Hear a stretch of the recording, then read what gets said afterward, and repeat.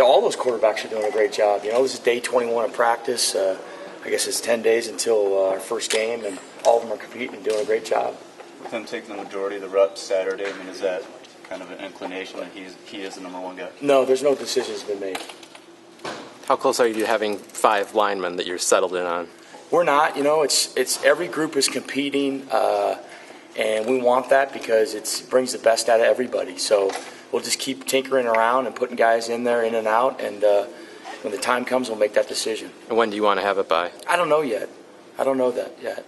We're like I said, we're 10 days out from game time, so when the time comes, we'll make that decision.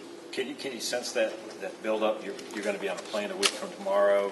Can you start sensing the excitement? Yeah, you do. It's always fun to try to play somebody else, because you've been playing against each other, but it's just one day at a time right now. But you do sense it, yeah. So looking at your receivers, you've got an interesting mix. You've got a bunch of young guys who've not played at all, and some veterans as well. What's the most interesting thing you've learned about your receiving core? I think they're, they have very good speed. They got good hands. They catch really well. They're disciplined in their routes. A lot of positive things. A lot of guys making a lot of catches, blocking really well.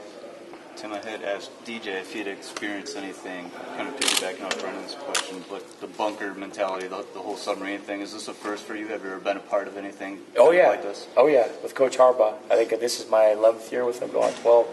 Yep. Well, as far as like the specific going into the bunker mentality and locking down that. Yeah, I think when you're around each other and there's not anybody in the facility, you can really concentrate on what you need to learn, how you need to do it. You can really build a relationship with your coaches, and really get to know your teammates and get a trust.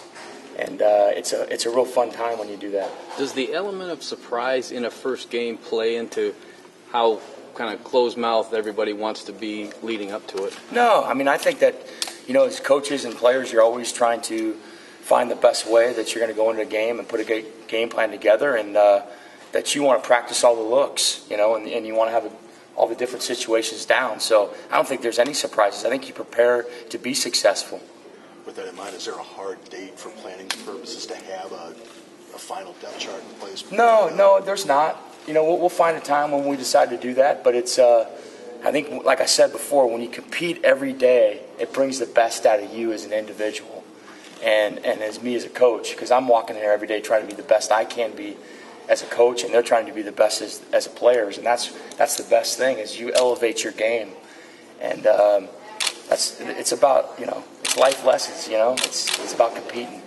You had a spring with Shane. How have you seen him improve? Oh, unbelievable! Really, just the way he takes command of the huddle, the way he can spit out a play, the way his drops. Jed's done a great job. Coach Harbaugh's done a great job. The way he's throwing the ball. There's a lot of change from him, and he's a year older too. So that makes a difference. I was told that he made at least one nice running play Saturday. What do you think of Shane's mobility? Oh, I think he can really run. I think it's one of his strengths. I think he does a nice job. He can move around in the pocket like all of them do. They can find a quiet spot, or they have to get out and run and scramble.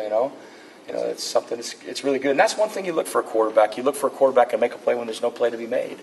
And that's the great ones that can do that. And we have those guys that are here at University of Michigan, which is exciting. Are you guys close to seeing if you got a quarterback that's really stood out here and taken this thing? No, like I said, we're rotating a lot of guys through, and we'll make that decision when the time's ready to be made. How far down has it been whittled, I should say? It hasn't. It really hasn't. It's those guys that are competing. How much of Jake did you watch on the film, because he's had 2 years of starting, and how much have you used just exclusively, what you've seen? Is there a mix? We've watched him on film. You do that when you're going to go to recruit somebody, and then you watch him in our own practice film. So, is there a difference? Do you see an evolution of him over the years? Do you see things that in this camp he's made strides? Yeah, I think that he's done a good job learning our system, and then be able to call the plays and command the huddle and step up and get the snap and do his job. Do you expect anyone will know who that quarterback will be before the first snap against Utah? I'm sorry? Do you expect that you'll announce that quarterback before the first snap? I would think so, yeah. I would think so when you start your first game, you'd have to do that, yeah. No, I meant outside of the program, sorry. What's that? Outside of the program, will anyone announce? Will we know who that quarterback is before? Well, at one point in time, yeah, somebody will announce it, yes.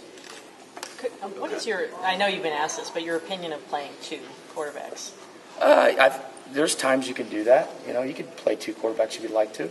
Sure. Have you done that? I mean, when you've had, one guy play a quarter and then the next guy. We've done it in some different places. We've done that, put another guy in and things. Is it ideal? Or is the bottom line is you're preparing to play the game. You want to put the best personnel on the field to try to win the game. And so if that's part of your package, then you do it. If it's not, you don't feel like you gain advantage, then you wouldn't do it.